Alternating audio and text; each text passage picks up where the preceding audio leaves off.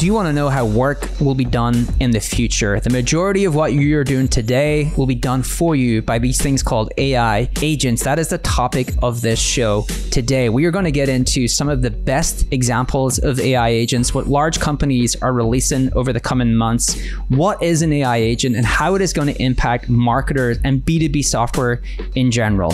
I'm Kieran Flanagan, CMO over at Zapier. Now, Kip is living his best life. He has been in Tokyo. He is now in Singapore. So I have brought in Nicholas Holland. He's back on the show, product leader over at HubSpot, leader of their Marketing Hub business, to talk all about AI. Let's get into today's show. Welcome everyone to another episode of Marketing Against the Grain. We're back with Nicholas Holland, product leader over at HubSpot, the leader for the Marketing Hub, business leader for the Marketing Hub. And we are going to do a show all about the future of work and AI agents. If you really care about how work gets done in the future, how AI is going to be transformative for how all of us do work and what that means for you, you want to stay tuned for this episode. Nicholas, welcome back. Two shows in 3 weeks. Yeah, it feels like there's a lot going on. Obviously, we have a lot to talk about. This is going to be a fun show for you and I, and hopefully people enjoy it because this is the stuff we like to nerd out on. We spent 15 minutes nerding out on other things before we got started here. But what we want to do for the listeners, right there, we want to kind of talk about AI agents. We're going to get into some of the big announcements that OpenAI made, some of the other companies have made around AI agents. So there's a lot of press and a lot of discussions around AI agents and how they're going to transform work. But I don't really know if we know what AI agents are, right? I don't even know if we know there's one meaning for that term. And you and I kind of just started talking about this off mic. Do you want to talk a little bit about how you think about AI agents, because you're doing a bunch of this work in HubSpot, and then I can get into some of the examples and the way I could explain it to listeners? Sure. So the Wikipedia definition of an agent is basically like an autonomous entity that's kind of performing some sort of task in the background. And boy, there's a lot of interpretation whenever you say that. And the irony is that before anyone goes and reads that Wikipedia article, a lot of times they're thinking of Ultron, the robot in Avengers. Right. But then Wikipedia quickly moves to giving an example that a thermostat is an agent, which is kind of a wonk wonk moment when most people are talking to me. Not as sexy as the Avengers example. So a couple of things are happening that I think would help the listeners, and it kind of helped me. We're at this kind of interesting next S curve of AI. AI effectively is building lots of foundational stuff, whether it's LLMs, these large language models, or these large action models. It's building these kind of technological entities that allow a computer or a technical entity to do stuff. And in the past, if you think about it, we had a computer and we said, if user does this, do this. And that was very much that the developer would give a whole bunch of parameters, heuristics, we call it, like rules, and then the system would do that. So HubSpot today, think about it. Most of HubSpot is you click on this nav item and then it refreshes this screen, right? Pretty straightforward. So what happens in a world where the programmer doesn't give it specific input-output rules?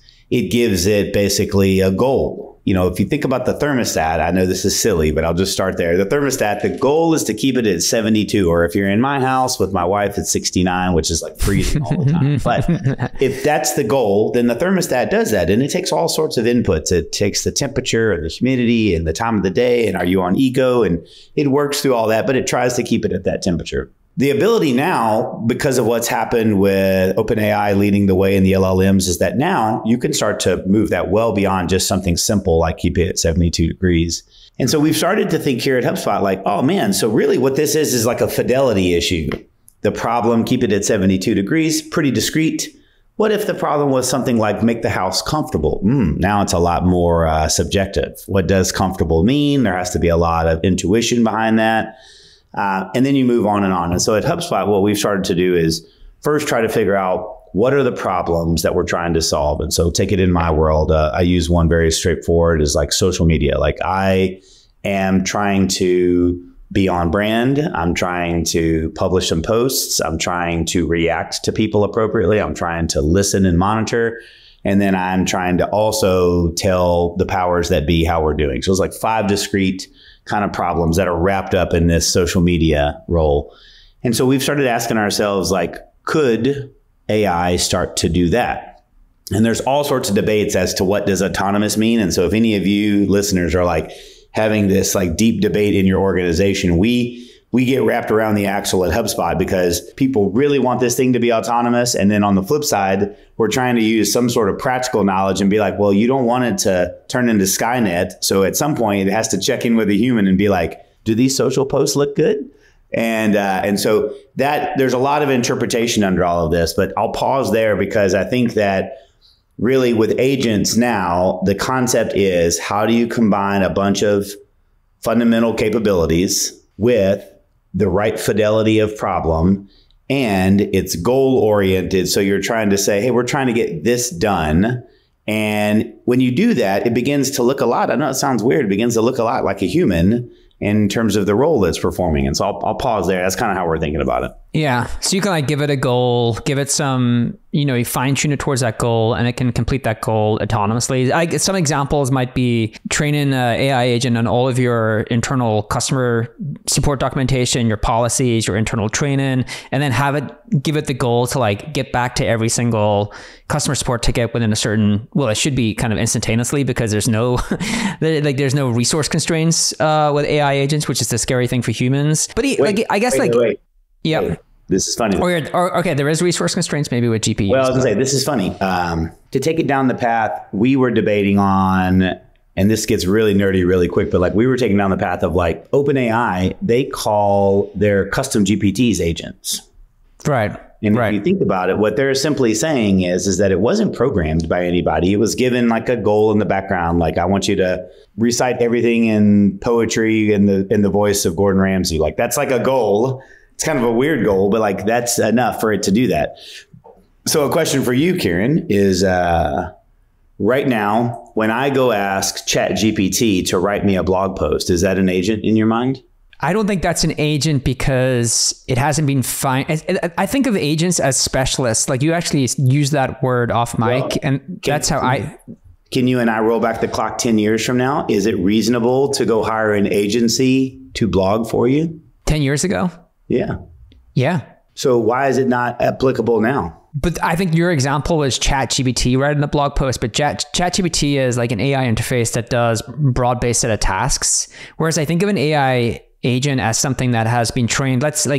One of the ones that I've seen time and time again is like in the medical sector, where you have an agent trained on proprietary data, and then you can give it some sort of autonomous goal because it's been trained on that data and it's specialized to do that task. And so when you have these kind of large language models like ChatGPT, they haven't been like, they're pre-trained, but they're not fine-tuned, right? Like they're pre-trained on the majority of the data on the internet, but they're not fine-tuned to complete any one specific task. Like they'll complete whatever task they can do based upon that data.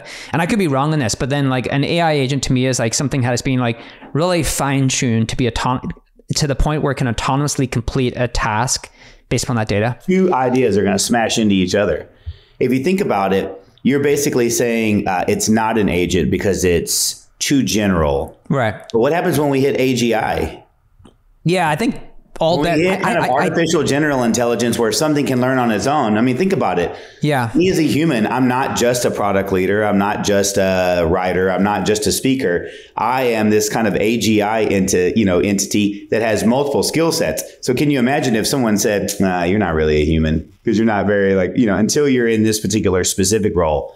And I think this is where people start to get kind of wrapped around the axle, which is, I do think personally in my particular stance, that when you go to ChatGPT and you're like, write me a blog, I do think that is an agent. Now, I think we're well past that, which kind of blows people's minds. And I think that doesn't capture the essence of what we're really trying to talk about today, to your point. But I think if I say, hey, I'm writing for, a particular entity or a particular outlet, and this is my audience, and this is the topic, and I need you to help me write something, that is goal-oriented. It autonomously does it. It has the ability to, if you think about it, to talk back and forth, just like you hired somebody 10 years ago and said, no, I don't like this, doesn't fit my tone. The problem is that we've just blasted past blogging as a use case so fast that now we're moving into stuff like you were saying, like the medical archival or the lawyer ones. But this was the debate that I had a while back, and I'll leave it here, is that right now, let's assume that effectively this ChatGPT agent, this next version 5 or whatever, let's assume that now they can instantly go grab data, vector embeddings, or kind of like stores of data elsewhere. If you had a brilliant genius ChatGPT that could go grab all of the, medical data somewhere, where does the agent begin and the data archive? Yeah. So that's this is where it's basically when does it, like, it continues to not automate, but it continues to remove the human requirement from the loop, right? Like the reason I can see why OpenAI described custom GPTs as agents, because you give them a goal and then you give them some sort of upload to fine tune them towards that goal. Absolutely. But over time, your point is that is like a human having to like give you the goal and having to like give you some additional data to fine tune. What I would say is more simply, the fidelity is too low. Right. At the end of the day, the fidelity is too low. And so even in HubSpot, for example, we've got these things called assists. Like you write an article, you can highlight it and have it rewrite it. It comes up with ideas, for example, on what you should write. It will basically draft outlines. Like it's all of these different individual tasks. But we have started to move down the path of where it would say, like, do my, like at the end of the day, put together a content publishing schedule for me. So like now if you think about it, if it puts together 5 or 6 posts that are on brand, that are basically tied to some relevant moment in time or something with your company, it then effectively submits those for approval from a human. The human looks at it, says, this is good. It then publishes those. Is that an agent or not? To us, we think that totally is. I think the agent thing is confusing. Like one of the ways that I've been thinking through it or thinking about it, I've just been going by like how people like OpenAI describe it. So they did their agent launch. I'm sure you've seen that. There's like two agents. They clearly describe 2 agents. One is going to learn how you use software and replicate how you use that software. And I have an example of that in action, not from OpenAI, but I want to show you. Someone tweeted about it today. And then the other one is like this task-based engine. And we're going to get into a little bit on Rabbit R1 because that is like a task-based engine, which is they want to be able to have you use any software through natural language. And there was a company, I'm sure you know them, Adept, that were really first to like move in that direction. And OpenAI look like they want to move in that direction. And then the second one is there are a lot of search that we do, which is just search, that we just want to query to the answer. But there's a lot of search that we do has an action past the search that we have to do ourselves. And OpenAI, I think, want to both build a web tool because they're relying on Bing today to do the search. And they've said they want to build their own web tool and then complete the action. And that is like two giant markets. It is. Watch this, just playing ping pong with you for a minute. Do you know who Stephen Hawking is? Yep. He was a brilliant scientist, had a degenerative health issue that effectively locked him into a wheelchair for the rest of his life. What did he have at his disposal? He had thought and he had language. He had no action. It doesn't make him any less of a human or a powerful entity. It just means that there's a body of things in the human world that he couldn't do. That's kind of how I think about where we are now on the agent standpoint, which is you've got this, these large language models that are effectively this kind of bucket of intelligence or knowledge, whatever you want to call it, married with the only action they can do is language. Right. And to your point, you can give it more knowledge and you can kind of tell it to be more specific and you can give it some knowledge instructions. Don't do this, do this. But if the medium basically leaves the knowledge part or leaves the language part, that whole world is unavailable to them. And so to your point, what I think is interesting is that Stephen Hawking is a scientist and a human, but he's a lot different than somebody who can go physically manifest that into the world. And I think that's where the action models are coming in. So I see that all as part of this agent aspect, to your point. And I just go back to, I think of it as a set of like capabilities. We're going to keep giving them capabilities. We're going to be able to keep giving them higher and higher fidelity of goals. And then, of course, they will be able to put all that together and start doing it. But I just wanted to start there because I think when you are dealing with ChatGPT or a custom GPT, that is an agent. It's just a very low fidelity, not a lot of capabilities versus where we're going. Right.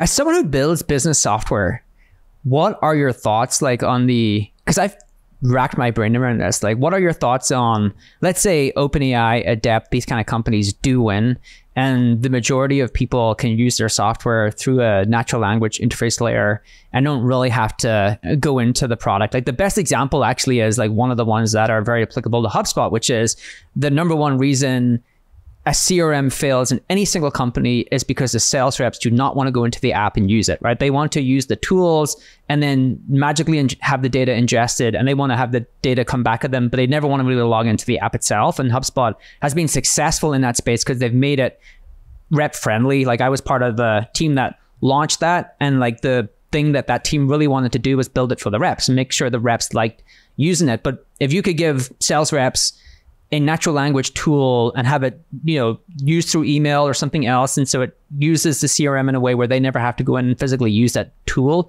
they would probably do it. But it puts software in a weird place, because then who cares what the back end is? Who cares what the CRM is? I think there's like a bunch of emotions I go through when I think through this. I think the first is the first time somebody invented HTML and CSS and a little bit of JavaScript, they had no idea where we would end up with today's technologies. So I think that, using the past to inform the future, we have no idea where we're going to end up. I think the second thing is that, as you know, Kieran, I like a lot of philosophy. And so one of my philosophical phrases is around anxiety. And I like one of the Stoic phrases, which is like, why suffer twice? At the end of the day, if you're going to suffer, just suffer at the moment that it happens. Why basically worry about it? So I basically continue to encourage my customers, the people in my sphere, our employees, like, why suffer twice? And what I mean by that is we don't know where it's going to end up. Have a good time along the way, and just continue to try to basically stay focused on solving for the customer, do good work. What I think is fascinating about all of this is that I do think this is a move the cheese moment. I don't know if anybody's read that book. It's kind of an American-based book, but like there's a concept that effectively every day this rat goes in a maze, sees where its cheese is, and one day that cheese is moved, and this rat cannot fathom that the cheese has been moved.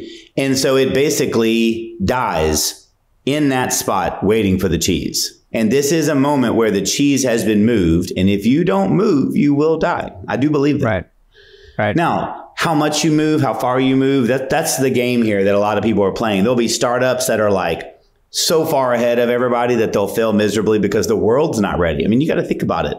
Right now, I laugh. We were just I was up in Boston this last week, and I'm asking some of the world's best marketers. You got to remember, HubSpot is incredible, like not just the software, but like the marketers at HubSpot are the best. And I'm like, what AI tools are you using? And we have a corporate version of ChatGPT, and 3 of the 6 goes, I love our corporate version of ChatGPT. Think about that. They're still just using ChatGPT as their main thing. Some had moved on to using a little bit of search, but like we're very early. And so I think that there's a lot of innovation happening, but we also have to make sure we meet people where they are. They have to be ready for it. You've got someone like my wife that is like an absolute like rejecter of technology. You've got people who are basically feeling a little bit, skeptical of it. Talk to somebody about agents and then make the mistake of equating that to Alexa. And you will quickly see all of the emotion and excitement drain out of them because you can barely get Alexa to play the right song for you half the time. Oh my God. So I just bring all that up because I think that we are at the precipice of a big change.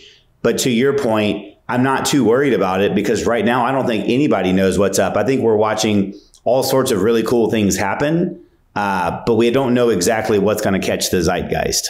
Yeah, I think it is interesting on the user level. I think a lot of AI apps have really struggled to get any type of usage and retention. I think ChatGPT has kind of swept the market in terms of being like, for the person who's not really in it day to day, ChatGPT is AI, right? You don't really need to go beyond that. Most of the money being made is actually in the back end, the fine tuning of models, the LLMs, the pre-training, all of that kind of stuff is where a lot of the investment and money is being made. But I think the big thing is, what you kind of alluded to there is we don't know what the user interface is when you don't have to click on apps, right? That is the big thing. I think one of the launches that came out recently, I know Kip obviously bought one of these because he buys all the new gadgets. We were WhatsApping and I was like, I'm going to buy one. But then I didn't end up buying one because I'm always like, I'm just so indecisive with these things. But the Rabbit R1, I am going to get one because I read about it again today. So the Rabbit R1, and for people who aren't aware, it's this device and it's like a little orange box. I think they've cleverly made it like a Tamagotchi. Do you remember the Tamagotchis where the little pets on the keyring? It's like a Tamagotchi-esque because it has a little rabbit as the kind of personality. But basically, really, what it is it's a large action model. And the large action model means, in basic terms, it learns how people use websites, apps, and mimics those actions for a voice prompt. So over time, the more you use your Rabbit, the more it can actually complete these tasks on your behalf. And what's interesting about that is there is no apps to click. It is all done through voice. And you kind of pull that forward and this is the OpenAI. Are they going to work with Johnny Ives? And then you phone, what does a large language model operating system look like if you actually have that run in your laptop versus something that is like app-based? That's that to me is the biggest unknown for all of us working in the click, move, drag things around B2B software is I don't know if any of that makes the cut in the next kind of user interface. I think it will. I mean, I'm an Android user, much to the chagrin of my peers. And I tell them after many years, I originally stuck with Android because I think Apple is not my favorite company just on some of their practices. But then I have subsequently stuck with Android, honestly, because of voice. Right. It's unassailable. And I talk to my phone all the time. Every text message, every email, every, call my wife, all of that stuff is talk. And they've done a great job of that. On the flip side, they just brought Gemini to the phone for the first time. And where some of this gets funny, and it's going to get fixed, but I will ask, I can say HG, it's hey, GOO. I'm not going to say it now, my phone's here, but I can say that. And it's extremely responsive. It answers stuff. Gemini is awesome. It's like having kind of like a chat GPT with Perplexity, in the phone. But the funny part is to your point about the action model is I will ask it to call my wife and it still can't do that. So it literally got rid of Google. It got rid of Google Assistant and it can't even call my wife. And so we've got to figure this stuff out. I think to your point, some things that have been interesting on the agent side, I'll give you some real brain busters that I've been thinking about. First, we've got a user adoption, and it's got to be it's got to be an iterative loop. You just talked about you have to train the rabbit to do stuff. So effectively, these models have to work for the person. And these people are now trying to pull off personalized models, which we've never pulled that off in almost anything we do. Nothing is really that personalized across our whole life right now. So they're going for a very, very big challenge. That's number one. Number two, what I think is fascinating is you're asking humans to be part of this experiment. And there will always be early adopters. But do you envision your grandmother doing a rabbit and saying, order me an Uber? Maybe not. So now we've got just time scale will matter over the next decades, so we've got that. The third thing that I think is fascinating is there's just so much to be done that I don't know if it's going to be a very general model. So like a OpenAI, like a rabbit, or what I actually am starting to think will happen is I think there's two things, efficiency and effectiveness are just the two kind of big levers that I think about with AI. So I think to myself, what can we do to make people more efficient? What can we do to make them more effective? And on the agent side, I think that's why we've seen such a blossoming of the co-pilot, because if you think about an adoption model, I need to work with the human to get better. I basically now, to work with the human, I have to present myself in a way that's not threatening to them. That is, I am a collaborative entity. I'm a co-pilot with you. And we both now have a common goal. I'm this co-pilot entity. I don't get paid. I don't have a salary. So my common goal is to help you, human. And your goal is to basically do work for the company to get paid. So all of the incentives are aligned at this moment. And now the co-pilot's job, and I don't think a lot of companies get this, the co-pilot's job is not to replace the human. It's to basically make the human more valuable. So in this next phase, and I'm not saying at some point there might not be humans that are replaced. I mean, you got to look at the Luddites in the past with the printing press, and you don't have stenographers anymore. So there will be some roles that catch the short end of the stick. But in general, what I think is awesome is just take today's marketer, take their computer away and be like, do your job. They can't. They would be completely worthless, because all of the technology brought to bear today gives them a certain level of capability and productivity. That's where I think this stuff is about to go with the co-pilots and the agents, for example. And I'm pretty excited because I'm about to give a talk here in Nashville, and I was talking about some of this stuff, and the guy goes, should I be scared? And I was like, what do you mean? He goes, I do social media myself. Like, am I about to be out of a job? And I was like, if you suck at social media, yeah, you might be out of a job. On the flip side, at the end of the day, imagine if you had basically a college educated kind of intern that came to work for you. Could you put them to work in such a way that it actually helps you with your goal, your boss, your company? Of course. You could help them. They could do better research. They might have better time for you to basically do the menial tasks that unlock your creativity, your strategic thinking. And so that's where I think next is coming with the agents. I think they'll do a lot of menial tasks. Rewriting a blog post, for example, is kind of a menial task nowadays. So I think they'll do menial tasks. And I think what's exciting about most of us is that will allow us now to move higher up the value curve, is what I really believe is going to happen. Last crazy concept is what happens when you buy software. To your point, today, you negotiate as hard as you can. Oh, I want HubSpot to give me a discount, and I want it to be cheaper, cheaper, cheaper. And then you basically bang on all your employees. I bought this expensive software, Kieran, you better use this. Those are your two motions.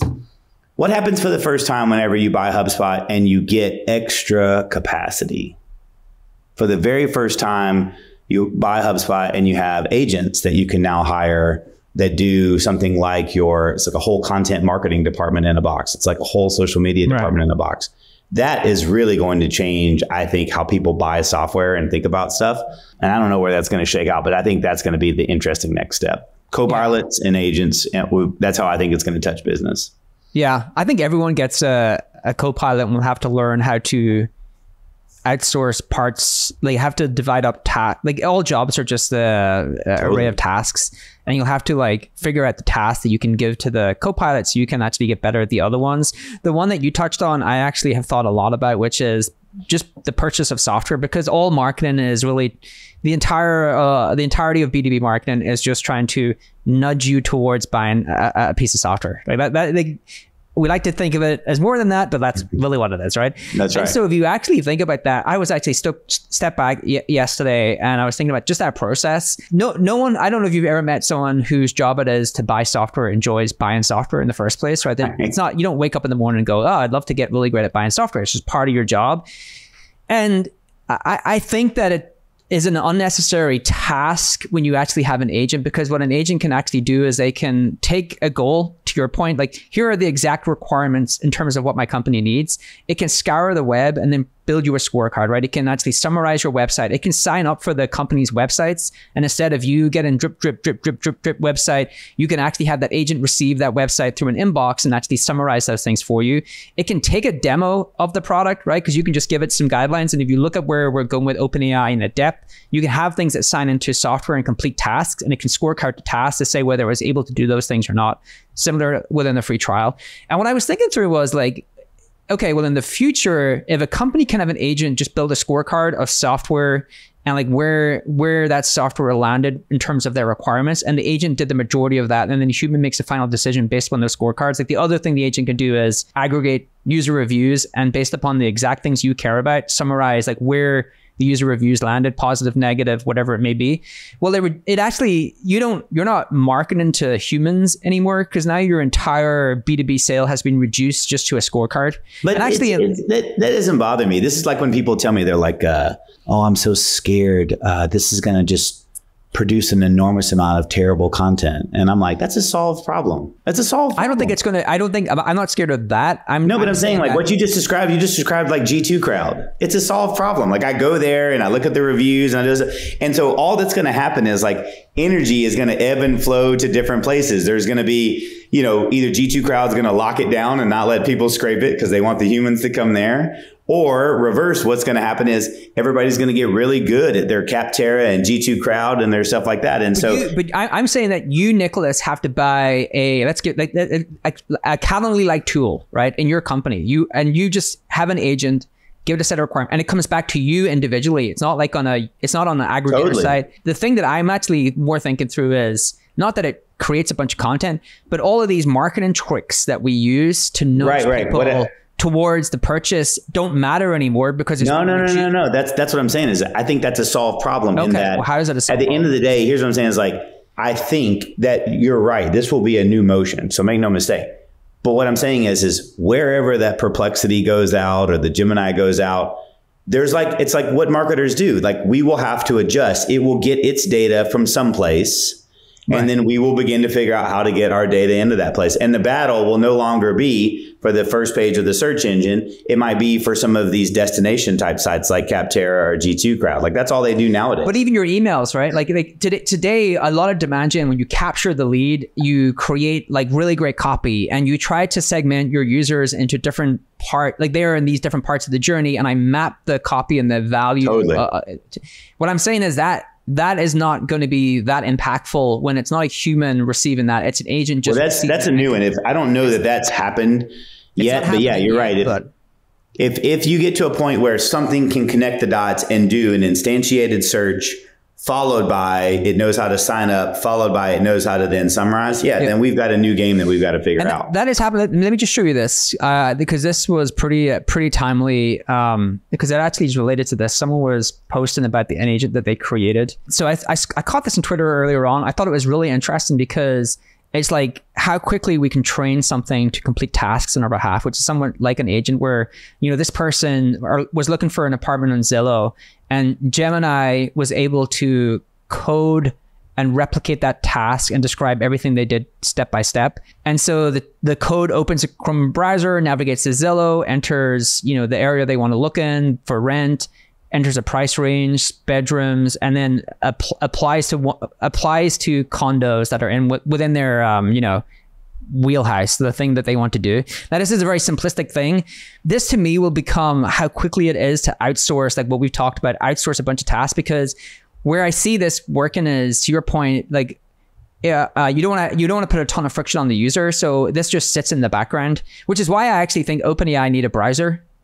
Like if you actually look at where they're going, they actually need a browser to actually be able to see users do these things across the web. Totally. But this is a really good example of like Gemini doing this. Like Gemini was able to kind of just replicate this task for that person. But look, this is why I said it's a solved problem. And maybe I'm too nostalgic for the past, but like you had search engine optimization come out because of this big trend, and it kicked off a whole new industry. To me, when I say it's a solved problem, it's like somebody will switch out to do something like Gemini optimization expert. Right. There will be a degree out there where marketers, was that Jurassic Park phrase, like life will find a way. Marketers will find a way. Like at the end of the day, we will find a way to saturate whatever you. That's right. Make no mistake. And so I do think that, marketers have to be aware of this changing, the speed of which it's changing, the degree. We have to be very flexible. The cheese will be moved.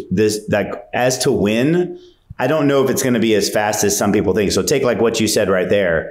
There's no net new value. It's just a neat science project. There's no net new value there because it's using all the structured data that you could have, theoretically just gone to Zillow and searched. So what it did is that's almost like a poor person's API, what you just described for me, which is like, and I think that's cool. So I think ultimately, the next phase for me, I think, will be, to your point, how do you take some of these new capabilities and apply them towards kind of what we're kind of calling like a specialist type role? I think there'll be a specialist role will be like a role that you might hire in a company. There's like different fidelities. I think there's a co-pilot model, which will be, so like the specialist would be doing work in a particular genre. The co-pilot will be probably helping you do your work. So now where this gets really wild, I don't know if you want to get into this, is like, we're not at the point yet. And this is the next paradigm I expect to happen is like, what happens when a co-pilot agent can go hire a specialist So now what happens when agents call on other agents? Yeah. That's what I think is going to come next. Frankly. Oh, 100%. 100%. I like there was, we covered was it Auto GPT that was kind of autonomously, I was going to say way back when, it's literally like a year ago. That's how far we've moved, or how quickly we've moved, but it can autonomously call on other GPTs to complete tasks. Well, we're thinking of that now, because this is why I go back to the agent definition.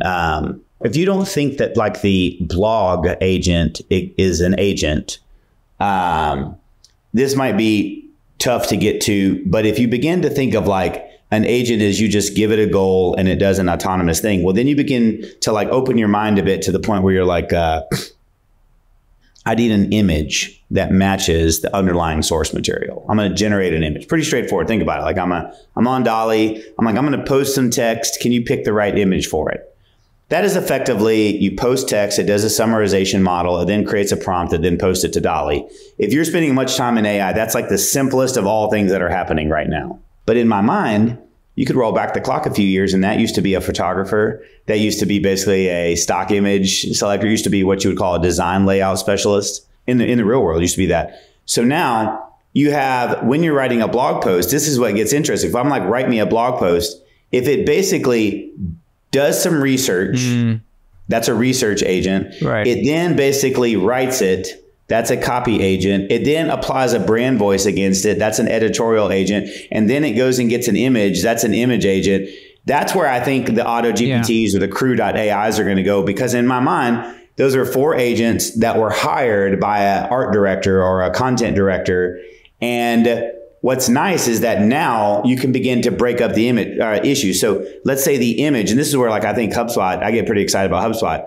Right now, Dolly is awesome, but Imagine from Google is also awesome. And you get to Midjourney is also awesome. And so you're going to find flavors of even these low level items that are going to be better at stuff. So now what happens, and this is where now it starts to become super meta. I might hire engineers from MIT. I might hire marketers from Tulane. I might go and get this role from another college. So I'm grabbing these different specialists. Even at HubSpot, we're hiring into these different places. So now if we at HubSpot can help a customer through a kind of a co-pilot or a specialist model say, hey, let us generate some content for you. It doesn't have to be drivel. And if anything, I have a belief that over the next 18 months, because of the breadth and the depth, like the overall product will be better than what people put out today. It'll be more research. It'll have more applicable, stylish imagery and things like that. It'll be better on brand.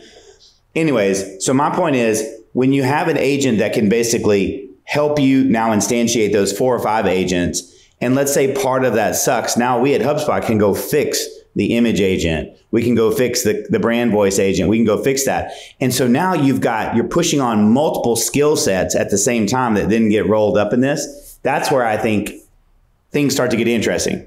2 other crazy concepts. And this is for what if, as a counterpoint, content actually gets better? Let that sink in for a minute. So I want to answer both those. I want to, the HubSpot one, there's real actual network effects in that, because the more someone uses HubSpot, the better their agents will be trained. Yes. Like the brand voice one is a really good example, where if I host all of my content in HubSpot, if I use HubSpot's blogging tool, if I use HubSpot's email tool, so I have more and more of my brand journey in there, then HubSpot can learn over time what my voice, I'm talking to the person who's building it, but like, it just struck me, there's actual real network effects, which is like the more I use the product, the better my agents are trained. That's right. And those agents now work for you. So think about when you're in a sales email, it can actually generate images that are still on brand, that still basically do that. It knows your products. And so like now when you begin to think about these people working in the company, you get the network effects. You have basically this back and forth. The humans are kind of guiding it. So it's like having these virtual people work for you. And after a while, they're pretty good. Right. I think the content, and I do agree, I think there will be more content, right? So if you actually, there will be more content. Let's say the distribution today is 80% of it is garbage, 10% is like pretty good, and 10% is excellent. I suspect that stays mostly the same, but there's just more. Yes, I agree with that. More of the 20%, there's more of the 80%. Yes. But the people who are really good at content, like what we're really describing here is they will be able to offload the repetitive tasks to actually concentrate on the more creative side of things. So they should actually do even better content, right? They actually should be able to elevate their work. But the people who will, content is just one of those things that you are not good at content, an AI tool doesn't help. No, it's even one step further. This is why I think things are good. Like I think about breadth and depth. So check this out. When I talk to an SMB business today, if I were to say, hey, real quick, do you have a podcast specialist, a videographer, a video editor? Do you have a sound guy? Do you have someone who can put that all together? An SEO person? And they'd be like, no, pound sand. Of course, I don't have all that. What I have is Sarah, who basically is an English lit major, and she's pretty funny. So what happens is that, Nicholas or Sarah, we're on the clock. Activities are really rewarded today because of that fast flow of information. So you have about 5 good ideas, about 5 really good ideas because you're in the pocket. You work there every day, about 5, but you have to come up with all sorts of other ideas. And so it basically makes a long tail of drivel. Yeah. Whereas in reality, if you were into a multimodal standpoint, you could take those 5 ideas and you could begin to basically adjust those into videos and the podcasts. You could go deeper on perspectives. You could give kind of different nuances of that. You can, so now imagine taking the 5 core point of views and going really deep instead of basically being on the activity train. That is another area where I think content will be better.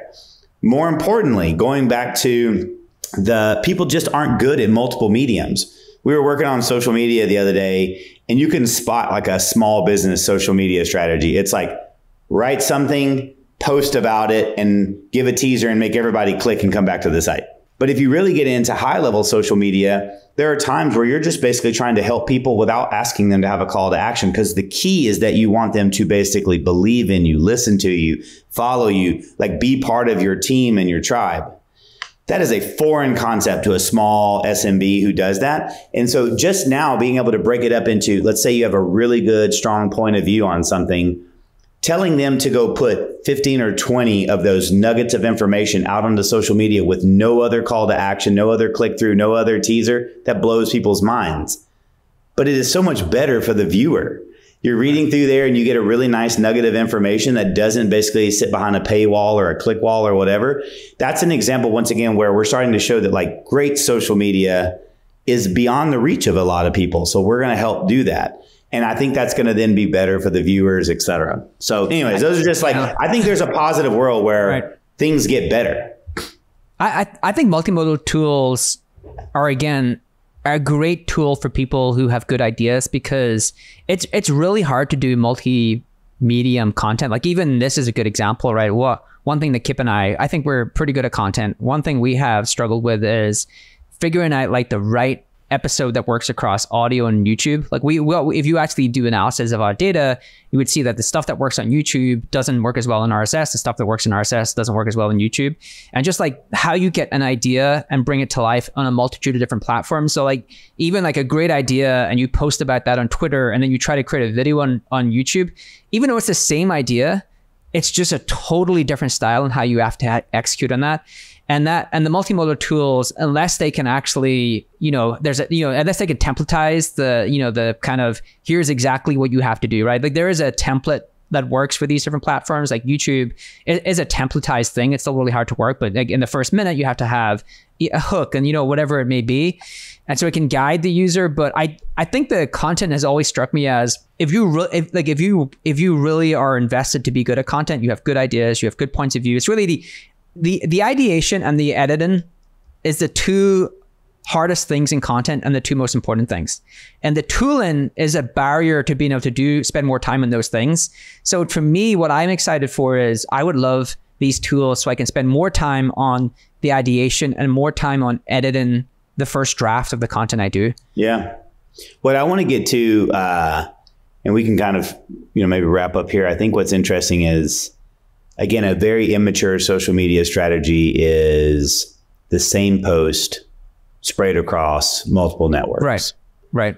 So one of the things that I think is interesting is that even today's AI technologies make it relatively easy to capture the right voice on each network. Like Instagram is very image and brand oriented. It's about creating emotions. Facebook is very much like we're kind of in this group together. We're in this like clique. You know, Twitter is like a spicy conversation, a hot take. Here's what I'm thinking on this. You know, you move over to a variety of these networks. LinkedIn, you know, it's like I'm going to help you be better as a professional. We're already seeing now that we can do, like you said, those templates where we can take a core concept and we can shape it to those networks and see better upside. So I think to your point about what works on YouTube and all stuff, that can be captured, I think, over time. What I think is interesting about this master format, and this is the last part I'll leave you with, is like, I think that you do a podcast like this. And what I began to think about from an agent standpoint, to wrap this up, is that I could take a college intern and say, listen to this and extract 20 or more ideas or concepts that came from this. I could do that. And that would be a reasonable thing to ask someone to do. Right. Number two, I could then say, go through this and find the clips where something pithy was said by Kieran or Nicholas and extract those, no more than 1 minute, blah, blah, give them some parameters. And I think an intern could go do that. Can I just quickly butt in? I actually don't think an intern can do that. You don't think an intern could do that? Even with some training, some basic training? No, I think it takes real skill to be able to distill what actually will resonate with an audience, because even I struggle to do that. I think you really have to be really good. Like, you have to be really tuned in to like the thing that will work with that audience. Now, when you say intern, has there been examples of like incredible interns that probably are really good at content that have done that? Maybe, but I guess the main thing is it takes real skill. I believe that. I think it takes more skill to do that than it does to even create the content. Okay. Right. To extract like the things that you think will resonate online, because we do a ton of short form video. We extrapolate clips from this, and we do not always like get hits. It is not an easy thing to do.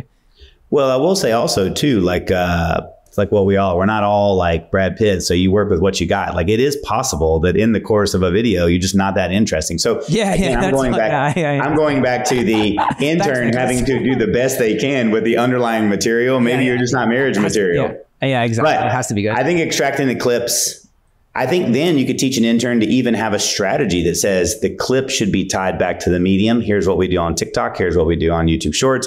It should be tied back to a This is the thing. Like this is the thing. If the multimodal tools are fine-tuned to because all this content is going to some sort of platform, and they're fine-tuned to the platform, and they can actually grade your content on how well it fits to that platform. That to me is like the Mount Everest, top of Mount Everest of like what the value of those tools. Yeah. What if you tell the intern, hey, use your iTunes or iMovie and extract the audio out. We want this to now be the audio piece. That's a feed there. What if you then took it one step further and you said, I want you to take that audio piece and make it a module, put it on the website. So yes, they can still subscribe to, podcast services, but they can go listen to the episode. I then want you to go write a summary on the episode. I then want you to go put it as part of an overall, put it in line with wherever the rest of it is. Then of the 20 ideas that I want you to come back with, I want you to basically go do an outline of what a blog post would look like for those 20 ideas. Then I'm going to go through and be like, good idea, good idea, good idea. I want those to then get turned into micro podcasts, which now the text is just now Kieran's voice or Kip's voice doing some thoughts like, hey, we just met with Nicholas and he brought up a couple of topics. I wanted to share some extra ideas on that. So now it's like, dude, we're like within a year from doing that. Yeah. That's the crazy thing. Like, look at the OpenAI Sora release. Kip and I covered that. And you look at 10, 11 months ago, you've probably seen the famous video of Will Smith eating spaghetti. There was actually an incredible thing. I don't know if you saw it. He done it this week again, but it's actually like, he had this incredible tweet where he's like, look at where we've come. And it's actually really him eating the spaghetti. He just went around all these different places eating spaghetti. But like, that's 9 months ago. People forget like where we are today, where we are. So this thing is moving at a incredible pace. I thought one place we could kind of just like round out and the show with is there one gadget that you think will be based on AI or AI driven that you're really excited about? Like the one that came out has been the Rabbit R1. My one really is like a AI driven phone, because the thing I think will be really cool about that is I could say summarize what happened on Twitter last night and never have to go into Twitter, so I don't get sucked into like Twitter, similar to like all these social platforms. But any kind of gadget you think about that might exist in the future because of AI? I think I've built one custom GPT that has truly captured like the attention of others. And it was a choose your own adventure story. I basically went in and said, you know, ask the user, I built it for my daughter, ask her, you know, to come up with an animal or an object, and then ask her if she wants basically a fantasy, science fiction, or an adventure story. And then I gave it instructions and I said, tell a story and then give 3 choices. And every third choice, generate an image of the story. And each night, still today, like when she has sleepovers, I will read a story and her friends will do it. And so I think that when you talked about the R1 being like a Tamagotchi, I think that there is a really, really nice gap in the market for AI generated pets, AI generated Tamagotchis, AI. And I think that someone's got to find the right form factor. Someone's got to find the right, basically kind of interface. But you know, you can get to a world really quickly. Like imagine if I had a friend that my daughter could have, and I know it's kind of like that movie that scared everybody, but like just like a little pocket Tamagotchi. And then imagine if basically it was always fresh and new and there was things to do with it. And even if the parent could begin to, like, one of the things I've been thinking about is like, could you ever imbibe it with kind of virtues or things like kind of character or moral traits? Like there's all sorts of interesting things there that I think are neat. And I think kids are very flexible in their thinking, and that they would try new devices. They would think about ways to interact with it. And I think that is an area that I expect to be a lot of innovation in over the next 5 or 6 years. I love that. Tamagotchis are back as well. We bought one for 2 of my nieces, actually, same age. They love these things. So there you go. We've not just given you incredible ideas around AI agents, but fully fledged business ideas. Nicholas, thanks for coming on the show. Again, it's always great to get your thoughts on AI, and in this case, AI agents. We'll see you next time, probably pretty soon. See you next time. Cheers, team.